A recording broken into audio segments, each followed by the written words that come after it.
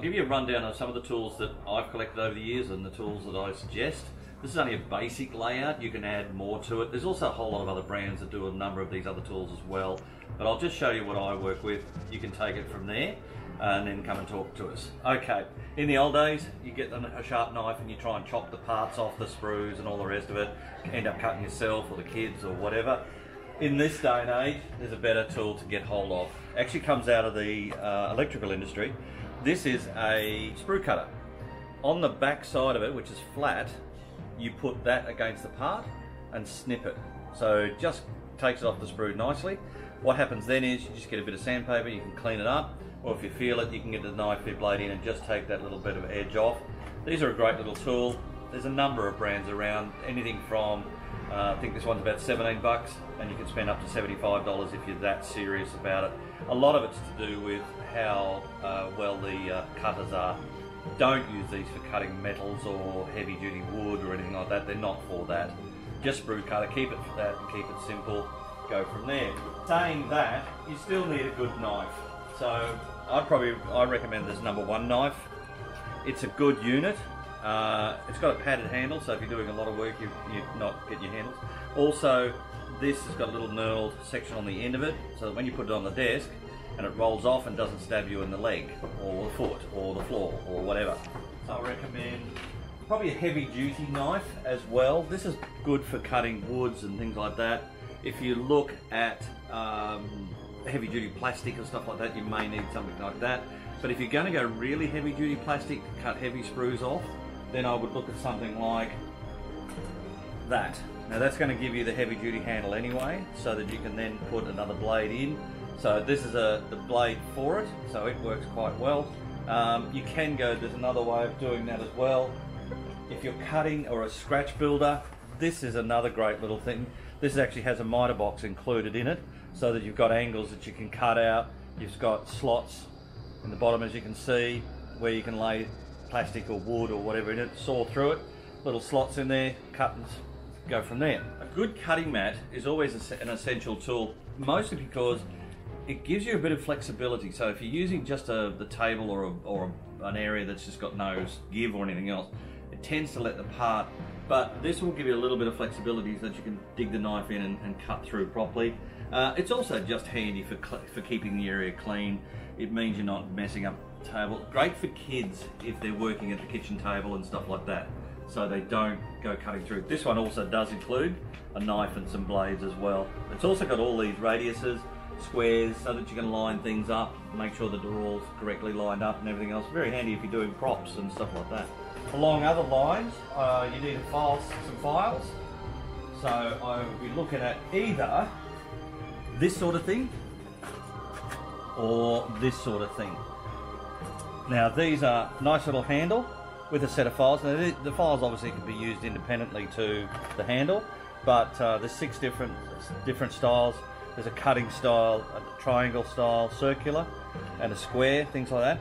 If you want to go for something a little bit more, there's this set, and this comes with a number of different files and styles.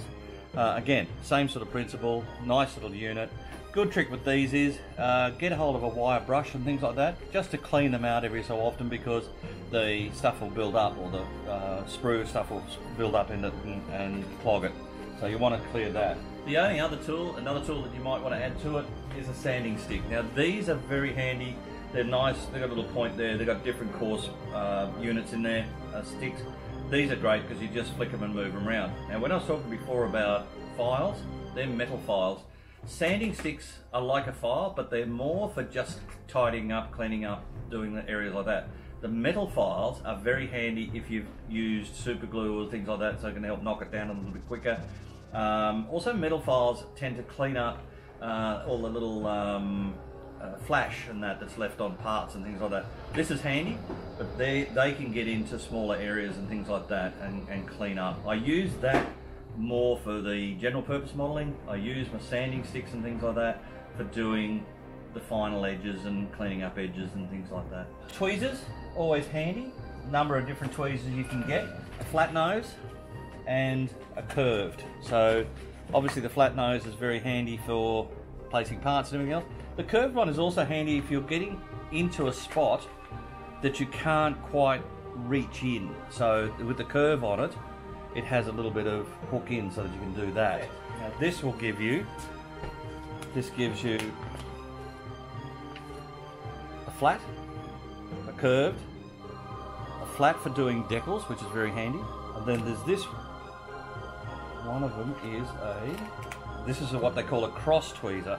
It's actually closed already, but you press it open to put the piece in and then it snaps shut. So it holds the part another way. Clamps are always handy. This is one style. This is like a trigger version. You pull the trigger to pull it tight. It's got quite a big throat on it so that you've got plenty of room to put things in. Pull it up tight. Good way to hold parts together or large fuselages. If you've got a part that you want to hang on to and then add a part to, they're very handy for holding one and then adding the other and then a little bit of glue. So that's one way of clamping it. The other way is to use these littler clamps. Now these are friction based, these are much smaller. You pull them up, slide the piece down, lock it in. There's a little gap there that you can sort of make sure that if you're using sort of rounded parts or square parts, whatever, and they just hold it. Again, comes down to if you're trying to gluing something and you want it to set properly, especially if you're using glues that take a little while to glue and you want to hold it and move on to other things. You don't want to be sitting there holding on to it. So these are also very handy. Or if you've got a combination of parts that you're trying to hold together all in one hit, these are very handy for doing that. This is another good little product. This can sit on your desk. When I was talking about holding parts and stuff like that, this is another way. This is called a helping hands. What this does, you can hold parts in the two gator clips and add other parts. And also the magnifying glass just makes sure that you're precise on what you're doing, especially for small parts or etch metal. If you're folding etch metal and everything else, it's always handy for that. Or if you're like me, you need good better eyesight, you've got a magnifying glass to make sure you know what it's doing. Little drills. This is a little drill. This is called a pin vise. Now this is a automatic, like a manual one. Drill bit goes in the top. Very handy if you've got a drill, like on a ship, you want to drill out the portholes. You've got battleships that you want to drill out the gun barrels and things like that. Very handy for that. The beauty of this is you control the speed. So you basically hold it, spin it so that you've got control, everything else. You can buy drill bits. We've got everything from very, very, very fine drill bits up to about 0.5 of a mil for drill bits. Very handy for modelers.